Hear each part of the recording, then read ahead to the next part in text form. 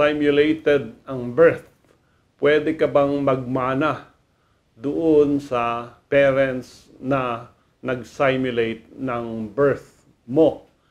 So meron tayong isang famous director sa dating ABS-CBN at kumuha siya ng dalawang bata and sinimulate yung birth niya ng dalawang bata.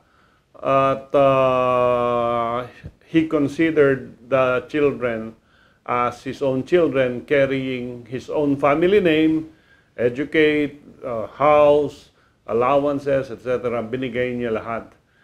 But suddenly the director died, itong COVID.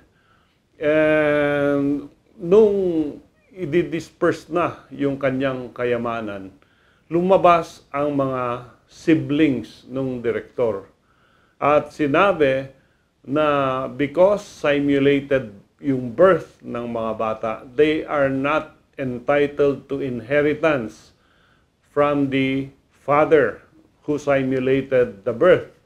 And since wala na silang parents, wala na naman silang anak, technically, then the kayamanan should go collaterally o doon sa mga siblings. So, ito ngayon ang tanong, meron bang karapatan itong dalawang bata doon sa kayamanan ng ating director who passed away? Ang sagot po dyan ay wala.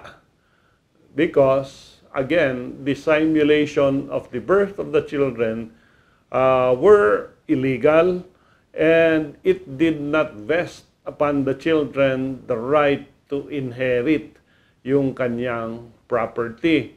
At where does the kayamanan go?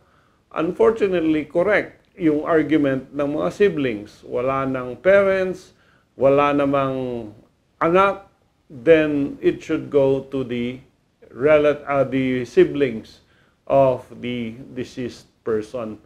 Sana, no, nung ginawa ng director is he formally adopted itong mga children, or sana kung nandyan na yung batas na 11222 ay nilegitimize niya through the amnesty itong simulated birth na ito. But unfortunately, baka this happened before the enactment of the law in 2019. So that yung mga na-simulate ang birth certificate, in order to inherit from your supposed parents, dapat you avail of the amnesty para legal yung pagka-adopt sa inyo.